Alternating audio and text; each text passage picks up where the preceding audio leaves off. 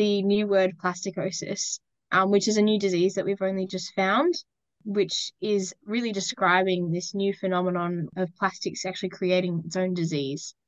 So creating a fibrotic disease where the ingestion of plastic creates massive scar tissue. So if you have a really sensitive organ like the stomach, for example, if that's become overrun with scar tissue, it can't do its job properly, and it leads to it becoming less flexible, and it can't produce the digestive fluids that it needs to be able to function properly. Most birds that we'd studied had ingested 32 pieces of plastic at least. And for birds that are maybe 200 grams, that's quite a lot of plastic.